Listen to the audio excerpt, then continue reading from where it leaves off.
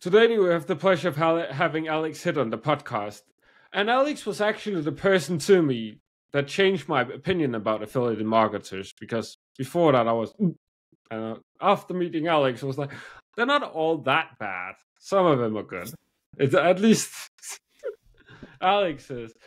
And it's just going to be a little bit about affiliate marketing. Going to talk about that a little bit later. But first I wanted to talk about networking, because that's kind of how a lot of people meet Alex. I know that's how he does a lot of his business, be through networking events. I must say he's doing really well. It's definitely one of my favorite ones throughout the week, the ones he hosts. We're going to make sure to have the links to him down below. So tell us a little bit more, Alex. Who is Alex Hitt, and why did you start networking? Yeah. Well, thanks for having me on the podcast, Moss and Mike. Appreciate it. Yeah. A lot of people know me as the networking guy. I'm a very well-connected networker. I've been doing online networking for 3 years. I run my own meetings. I have about 15 or more live online meetings per week that are specifically for small business owners, entrepreneurs, people looking to start an online business, essentially. How I got into it was I was actually an award-winning international hotel manager, and I moved to Hawaii 2 months before the pandemic.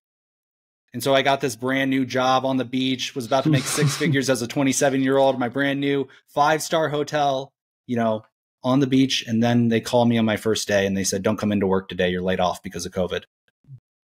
Didn't qualify for unemployment, no benefits, $2,000, brand new $2,000 rent payment right there on the beach. And I had to figure it out. So I drove food delivery. I flipped furniture on Facebook. I had an online job. I did this, I did that, did a bunch of different stuff. And then eventually found online business networking and was able to kind of connect with online entrepreneurs and learn about their business. And I really liked it because it was kind of like working at a hotel. You get to meet a lot. I used to meet 200 new people every single day at a hotel. Well, now we have people in a Zoom room and we get to meet and greet and, hey, how are you? Where are you from? What do you do? And how can I help? And so for me, it's kind of like running a big hotel again, right? But I was introduced originally to other people's online networking events. During COVID, they were very popular, right? You could just put an event online and 100 people would show up because everybody was at home, right? And I really liked it because, like I said, I got to meet a lot of people. I love meeting people and talking to people. And I went through a couple of different business iterations. When I first started, I was actually a real estate agent. I became a real estate agent in Hawaii. I sold $3 million houses in Hawaii. I was pretty successful at it. But I didn't really want to be a real estate agent forever. So as I was doing this online business networking as a real estate agent, I started to learn about what other people were doing, how people were coaching people online, or how people were selling courses, or how people were doing this and that. And so I launched my first course and I launched my first coaching program, and I called it the TikTok for Business Group. And so back in 2021, I was coaching people on how to use TikTok for their business. And I grew a group to over 100 people and sold courses and made a pretty good amount of money. And then I started really getting into hosting and launching my own events. I was going to other people's events. And I said, wow, this is an amazing marketing opportunity. This is an amazing marketing vehicle for your business. So I started hosting my own events, and my events were even bigger than other people's because I knew some things about social media. I'm pretty savvy at social media. That's what a lot of people know me by, is my savvy social media strategy. And I just started hosting my own events, and they were really big and really successful. And I was a pretty good host. And so I just kept them rolling. And like I said, I think I run, 15 or more events per week, every week. And I've done that for the last 2 years. So that's kind of my story. And we have the event on Monday, speed networking. We do that every single Monday. And every Monday we get, you're there, 70 to 100 people on a weekly basis into a Zoom room. We do a lot of connecting, a lot of networking. And over the last 3 years, I've just been very organized and very focused on growing my network and, tracking information, getting people's phone numbers, email addresses, finding the connections, and then they're just following up and staying connected with people. So that's a little bit about my story. Yeah. You kind of hint a little bit into the next question I wanted to ask you, because what, in your opinion, is the best approach to use networking to grow your business? I would say finding, when people say, hey, I want to grow an online business, right? You have to think about what is your ideal customer. And a lot of people get kind of like off track. They think, oh, my ideal customer is somebody who is a business owner having a business between this much and this much. Well, if the medium that you sell through is Zoom, right? If the way that you sell somebody is through a Zoom call, well, then the first requirement is that that person is willing to hop on Zoom. But a lot of people, they don't think about that, right? And so I have made a database, a huge database of business owners who do this, who do online business networking. And so I'm very focused on finding people who like doing that and then creating communities of people and kind of huddling them around it. Then they really like what I'm doing, right? They love the events that I hold or the trainings that I do. And so they also invite other people of like kind. And so that's kind of a secret to what I do is I give people a reason to come back to my meetings and also invite their friends. So I would say if you do want to get into this online business networking thing, one, you have to be incredibly organized and you have to take notes on every single person. Every single person's information that you see in the chat, email addresses, phone numbers. I mean, I literally have a database of thousands and thousands of people's, not only their phone number, their email address, not even just a CRM, but who they are, what their business does, who are their clients, right? Who do they serve? Who are they looking to connect with? And then I'm having these really high impact events for absolutely free. I'm providing massive value to a mass amount of people week after week for 2 years. You know what I mean?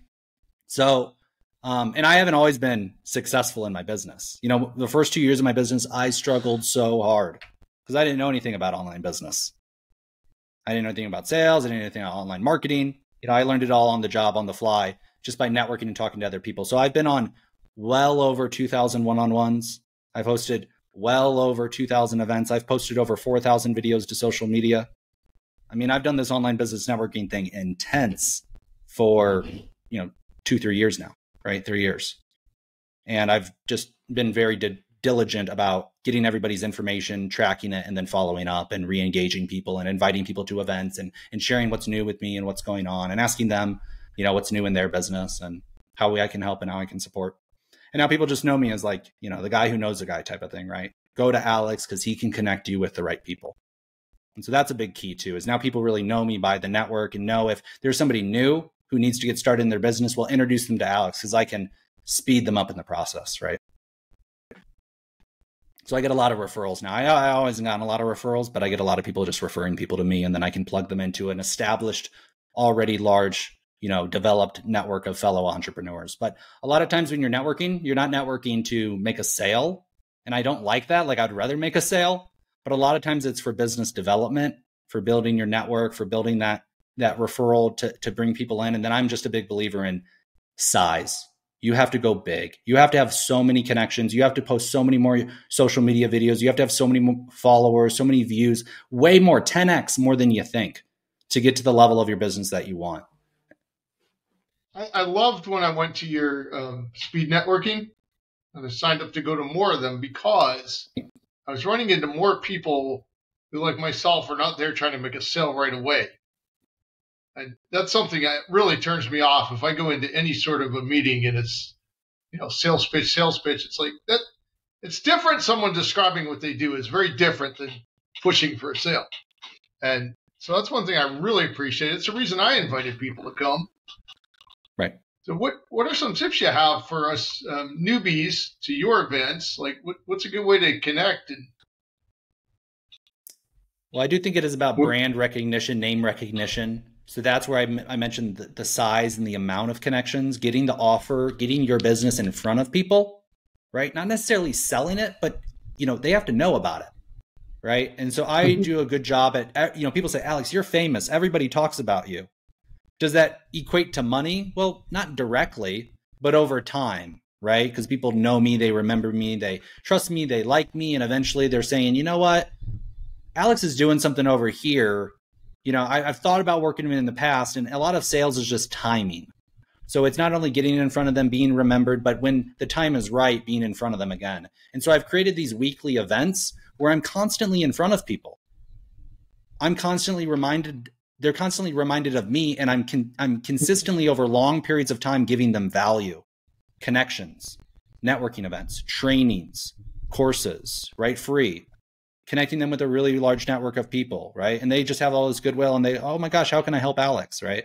Because he's given so much to me, not just once, but over a long extended period of time, years. right? And then two, I mean, it's positioning.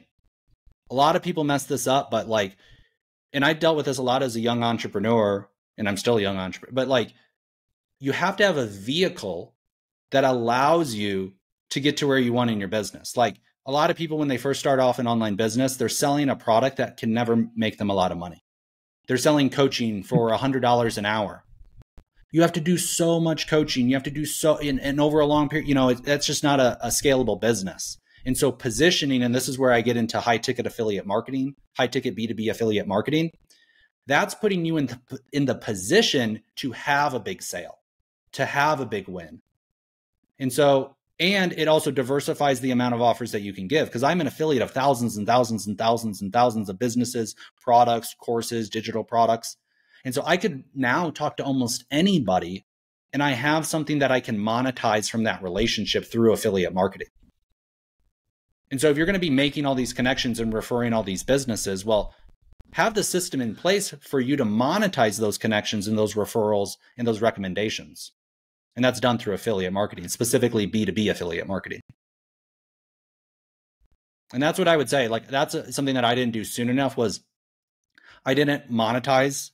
I was focusing on one product and one item. And that's what a lot of businesses say. Hey, and I'm not saying don't do that. You do want to market one thing, but you want to be able to make money off of the connections and the relationships and the recommendations that you're already making. And that's part of the positioning, right? Is that you have to put yourself in the position to have a big payday. You're never going to get paid $10,000 unless you send somebody a link where they can pay $10,000. You know what I mean? But most business owners, like, how are you going to make $10,000 if you never send somebody a link where they can buy something for $10,000? There's a zero chance. Well, if you at least have the link and you send it to one person, well, then you've opened up that opportunity. And so you have to open up these opportunities for yourself to have these big wins. But they seem kind of inaccessible for a lot of new entrepreneurs because can that really happen? Yeah, like these things can happen, but you have to create the channel for that money to actually flow into your pocket.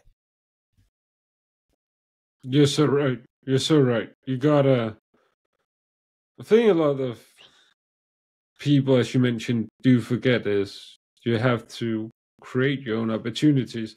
One of the previous guests talks about there was different kinds of luck, and one of the types of lucks, what was the type of luck you create for yourself? Well, if you don't put your business in front of anybody, if you don't, as you mentioned, send a link, how are they going to buy from you?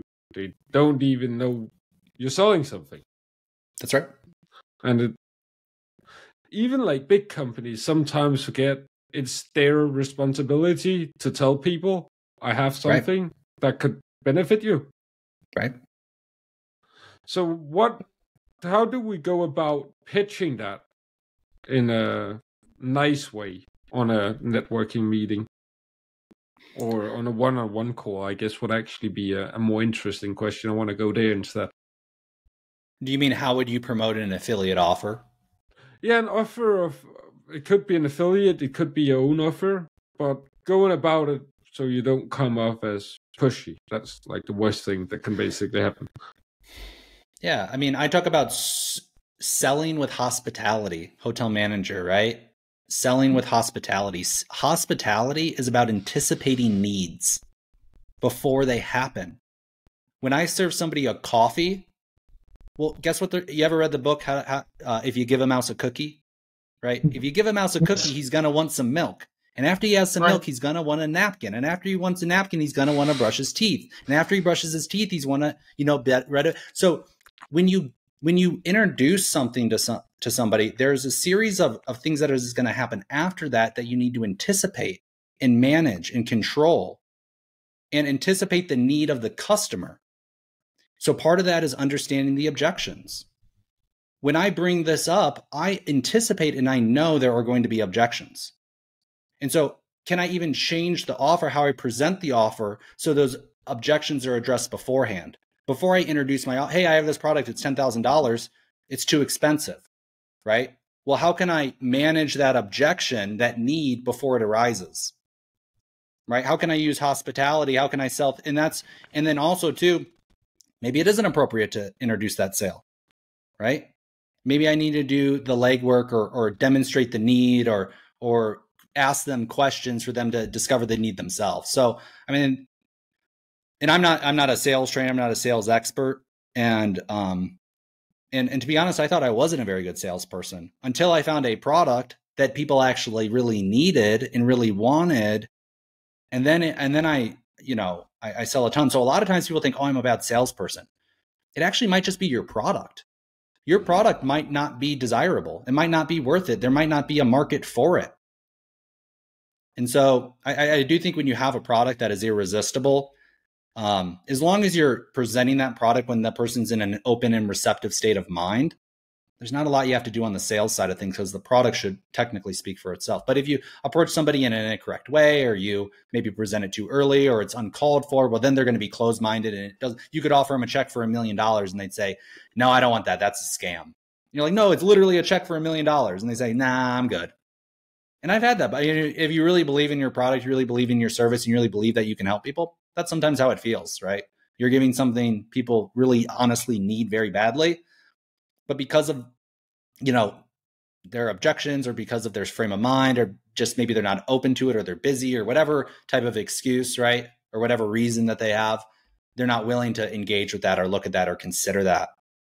So, and that trust comes through a couple of different things, right? One, it's them feeling like you understand them, that you have empathy towards them. So when I talk about creating a video sales letter, one of the recommendations that I make for business owners, you need to create more video content for your business. And that video content should not just be random video content all over the place. It should have a very specific purpose. And the purpose of that video content is to sell your product.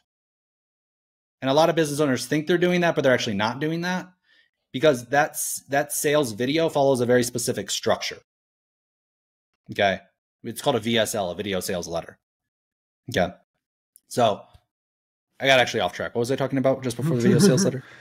I was talking. How do people get that wrong? How do people get what wrong? The video sales letter.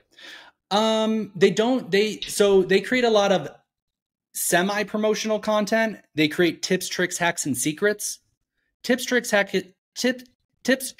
and secrets, and even podcasts don't actively sell your product. A video sales letter walks people through a logical progression to sell your product. Okay. So one of the video sales letter formats is problem, agitation, and solution. So first, I'm going to define your problem. The problem that most entrepreneurs have is that they don't make any sales, right? So that's the problem. Yep. Then what I want to do is I want to agitate the problem or expand on the problem. So it's not only that they don't make sales, they're wasting all of their time on Zoom. They have a bad product, right? They don't know how to market the product. They don't know how to make a video sales letter, right? So what I'm doing is I'm saying, you don't know how to you have a problem. It's called not making enough sales. Then I'm accentuating the problem, like agitating the problem, showing that person who's watching that video, I don't only understand your problem, I understand your problem deeply. I actually understand your problem better than you understand the problem. Why? Well, because I'm the expert and I understand your problem better than you do. But what I'm also doing there is I'm expressing empathy. I'm showing them, hey, I understand your problem and I have empathy for your problem, and I actually know how to solve your problem because I've been there. And it's called problem, agitation, and solution. And so you tell them they have a problem, you then agitate the problem, accentuate the problem. That shows that, hey, you can trust me, I understand it, I'm also the expert. And so then they trust me to provide them the solution. And that video is between 5 minutes long and 30 minutes long, essentially. It could be 2, but really 5 to 30 minutes. And so I have a lot of videos on my YouTube channel. And when I'm networking with people, I say, hey, go check out this video. The video is me describing the problem that they already have and actually accentuating the problem, detailing the problem, and then showing them how to fix the problem. And a lot of entrepreneurs, they don't have any video content like that really shows that they're the expert. All they do is these tip, tricks, hacks, and secrets. That's what I did for a long time, and it made me $0 because you're not pushing them into a logical sales. You're not pushing them into a sales process. You're basically saying, here's a bunch of content, and none of it is actively promoting a specific product and a specific problem. Because when you sell something, it's got to be like, here's the problem that it solves, right? You get X, Y, and Z, which is going to help you do A, B, and C for this price. It makes a lot of sense. It explains a lot of the things I see on LinkedIn and other places. But you say there's all the tips and posts and things coming out, but there's never a clear explanation of how does that person help their intended market. Right. And they do it because it's easy to create. Right. Super and they easy. think, oh, well, this is going to push people to my website. And then people are going to go to my website and then they're going to buy my product. Nobody's going to read your website. What they want to watch is a video, right? People buy from videos. They're not reading and being convinced by email copy, in my opinion. Some people think so, but I don't. Not anymore. Yeah. I think you're definitely right in saying you're going to have a higher likelihood of success with video.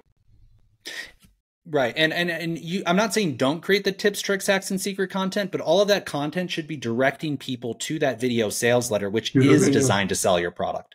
So you whet their appetite, you show that you know a little bit something that they may not know, but then you need to push them into a place where there is a sales process. Right. I think we accidentally found what you're talking about on our own a little. We're kind of on the front end of what you're talking about. We got away from our website and all our posts and stuff. And just as an experiment, Moss started making a bunch of shorts. And we went from averaging about, 10 views a week to we got 75,000 in the first month. It's amazing. So it's like, okay, so yeah, we're kind of getting a picture. You've done it at a much, much higher level. But this is really interesting because before I saw that it was working, but I didn't know why. Now I'm starting to understand why. Right. Yeah. So all those YouTube shorts are like those promotional videos driving people into your long form video podcast. Exactly. Yeah, absolutely. The YouTube is a great platform for that because they have a specific feature to drive. I discovered because I was like, oh, I can watch the full video. I like to watch the full video. I clicked on it. I was like, this is smart. Why am I not doing it? That's right. Yep. Sometimes all we need is somebody else to go first. Yeah. Yep. So it's also great to talk, hear how much you focused about value. To you, it's not so much about selling. And one of the big things we also talk about in our content, our messaging, is that only 2% of sales are made up front, basically. It's 2 or 3 depending on what source, but it's one of those 2. And it's really to, as you mentioned, getting them at the right time. Yes. So could you talk us through specifically, and this is me that's curious, what does your CRM spreadsheet, whatever you want to call it, actually include? So I do have a spreadsheet of affiliate offers. It's kind of a key to affiliate marketing that when I'm on a Zoom call with somebody or when the opportunity arises where I feel like, hey, a recommendation might be appropriate. Well, I don't have to go and search for 5 minutes for the link. I just literally have a Google spreadsheet that has my top affiliate links on it. And I can in a minute grab that Google spreadsheet and copy and paste a variety of links in the chat. And to them, they think, wow, this is amazing. He just gave me 5 links. They don't know it's my affiliate links, and they don't really need to know. It doesn't cost them anything to use my affiliate link, right? So that is a key, is that when, like I said, you don't want, when somebody says, hey, what's the best CRM to use? I don't want to say, let me get back to you in a day once I create my affiliate link to that platform. I need to say, here's the link right now. Boom, it's in the chat. Oh, what's the best affiliate platform? Oh, it's Go High Level. Boom, there's my link. And then, oh, great, thanks. Boom, right in the moment they click on it. Then if they purchase it, well, then I get paid, right? But there's many, many other platforms or referral programs or, networking introductions that you have to do or that you should do, right? So for some of these other partnerships, these kind of higher level partnerships, I need to already have that relationship established with that business. Partnerships are not something that you can just sign up for. They have to be established, and then you have to, follow the agreement of the partnership. And so when I see that opportunity arise, well, that's not the time to go out and try to create that partnership with that affiliate related business. I need to have that in place already so that introduction is instantaneous, and that sale, because time kills sales, right? If somebody's interested, I want it then to be able to go boom, boom, boom, we're right along that sales process with as few delays and hiccups as possible, right? Selling with hospitality, right? You got to make that process very, very smooth for people.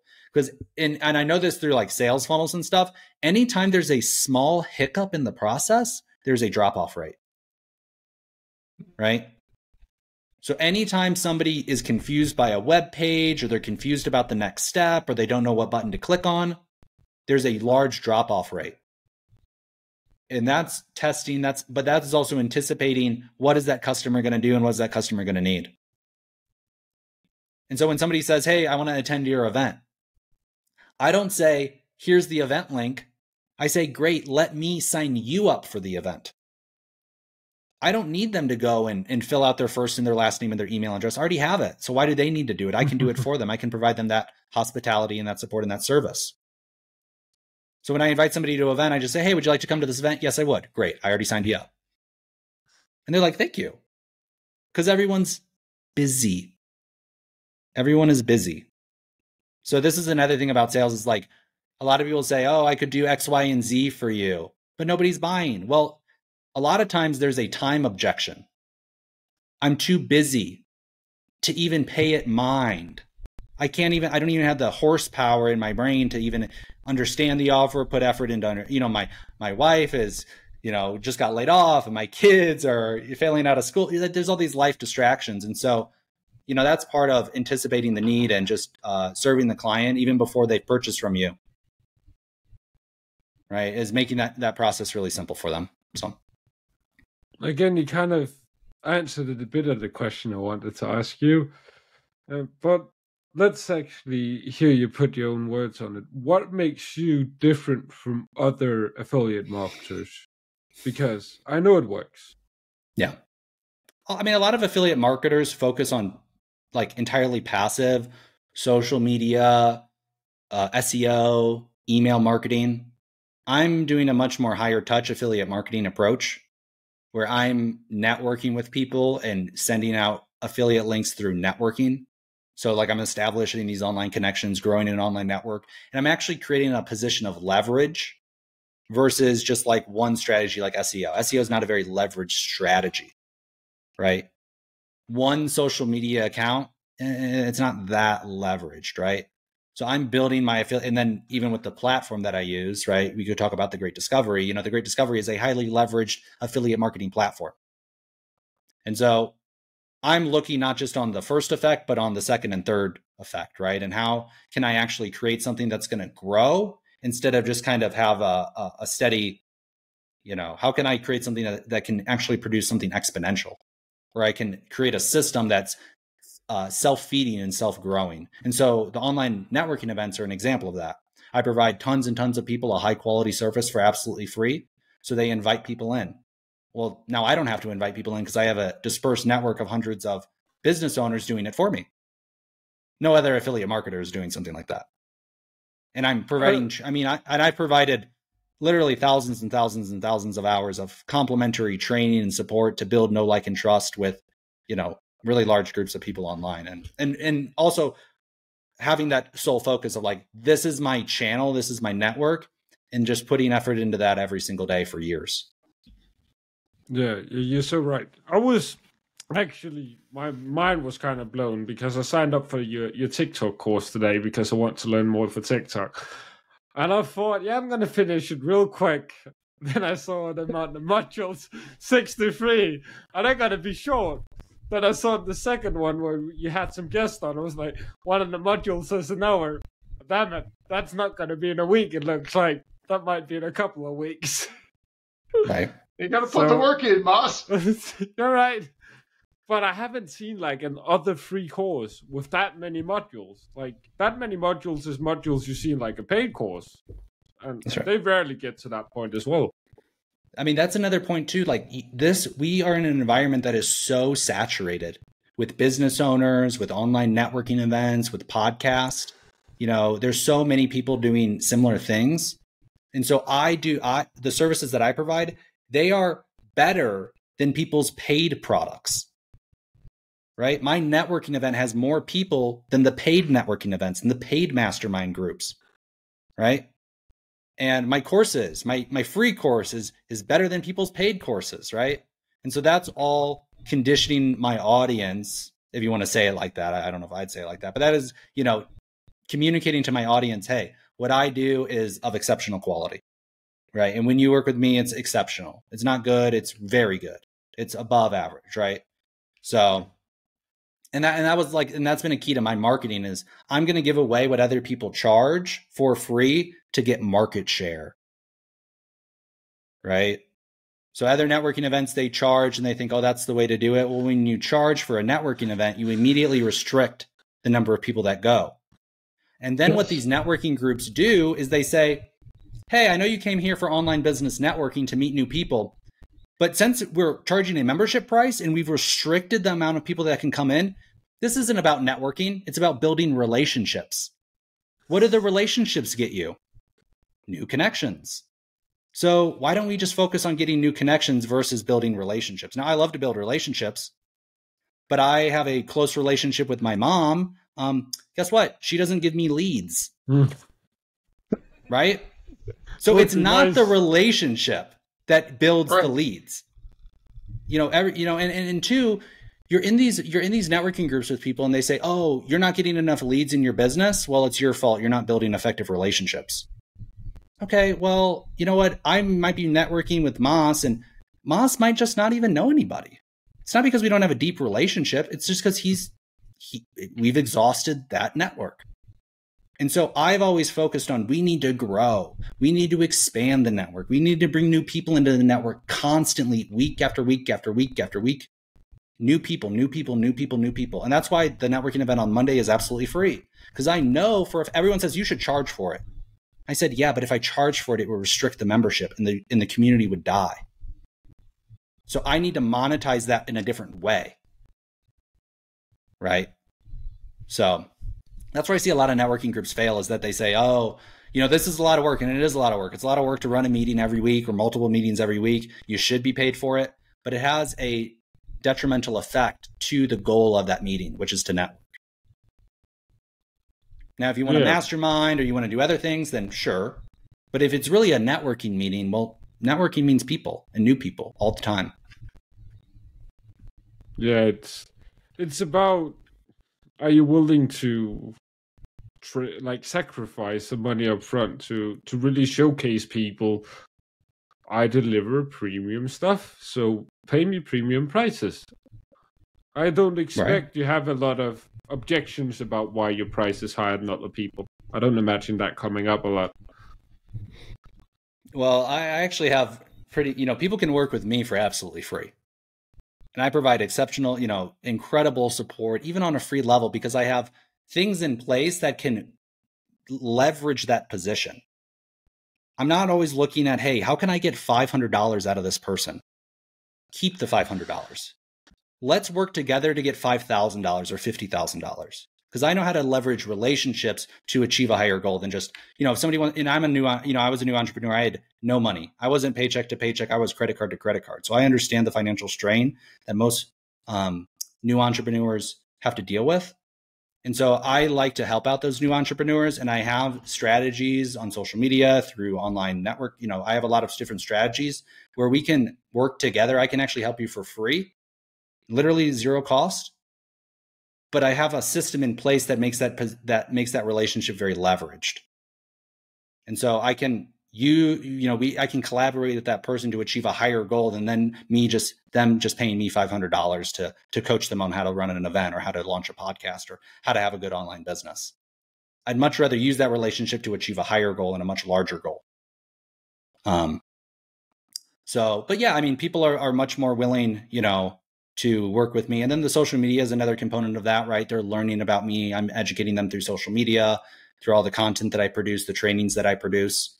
But yeah, like I said, I used to sell expensive coaching, $3,000 coaching. I don't sell coaching anymore, but that was hard to sell, even if they knew, like, and trust me, just because it's a lot of money and it's a big decision. And the ROI is a question mark for them and for me, in coaching too. Coaching's an interesting business, and a lot of people are coaches, and I do think coaches are great, but it's really hard to make money with coaching long term because that coaching window expires. There's only so much that any one person can teach another person. And so you're constantly on this hamster wheel of, oh, I have to find new clients to coach them. And a lot of times, coaching is just accountability. And if, let's say I sell a coaching offer, and my coaching offer used to be, we meet once a week. But we didn't get a lot done because people weren't they weren't doing the stuff they needed to do. And sometimes even during the week, it wouldn't even justify an hour-long meeting, right? So that kind of coaching model is sometimes hard to monetize depending on what you're selling, just because of the results may vary by the person that you're coaching. And then that kind of skews the monetization of it. It's not as predictable as selling a physical product or a course or something like that, which has a much more defined kind of, process or sales process. So they're definitely go ahead. We've already given our audience so much incredible value today. I've been to some pretty high-level business schools from my various companies, and you've already talked more today, more practical business advice than most MBAs will ever learn. So thank you for that. Thank you. I really appreciate that. Thank you. What's coming up that our audience should know about? We'll have links for the speed networking event, of course. What are other Alex Hitt things? Do you have any books coming up? Are you going to be national TV, running for office? Anything cool coming up? No, not running for office. No. I'm really interested in making an impact, and I really love to help people. I can't help myself. I'm a teacher. I like to teach. I come on this podcast and I just can't help but share what I know and share what, I've learned over my kind of entrepreneur journey. But what I'm building now is I'm building a network of coaches, consultants, course creators, entrepreneurs, affiliate marketers, promoters, and creators. And we have a system where, like I said, it's a highly leveraged system where we can all collaborate together, co-promote, co-market, partnerships, joint venture, really a combination of many of those kind of marketing concepts and putting it into one system and leveraging it for our business. And so I'm really creating a community and a group that is, you were saying it earlier, kind of a circular marketing system, or, that we can actually collaborate. Because I'm always a fan of size and scale and impact. And with that is large numbers. But there's never been a system that allows us to all sell our own product, but to get compensated and rewarded for recommending, right? We're always doing this referral marketing. There's never been a system or a platform that monetizes that referral marketing, but now we do. We have that system. We have that software that is incredibly advanced and pays us not just for our direct referrals, but for our indirect referrals as well. And so that's what I'm really hyper-focused on now, is building that community of entrepreneurs, course creators, coaches, promoters, affiliates, and then using collective group strategies to get above the fold. Because I think we all know that we can get much farther together than we can by ourselves. But there's never been a platform or a system that has allowed for that type of collaboration. But now we have it. So if you're interested in that, I would just recommend that you connect with me and we can introduce you to the software and the system and the community. And we have a really, really large community, hundreds and hundreds of people. And in a little bit, it'll be thousands. And hopefully next year it'll be tens of thousands and then maybe even millions. That's a really cool thing. And I'm a tech nerd, so I'm really fascinated by the software that's that complex. That's high level stuff. It is. Well, Moss, do you have any final questions? I think we covered it pretty well. My final question was how our affiliate listeners could use affiliate marketing, and I guess the answer to that is reach out to Alex on LinkedIn. Yeah. His link is down below. 5 years ago, my business partner asked me, if we're so dang smart, how come we're not helping more people? And I said, well, the problem is we're helping people all over the world with various sorts of charity work, but we're not training businesses how to do better. So 5 years ago, we started this branch of the company to specifically help businesses do better and make more money. So then you can go out and do more good in the world. That's the reason you want to book this call, to find out if what we know and what your business needs intersect, and maybe we can help you. Book the call. Let's talk. It's 30 minutes. Let's find out.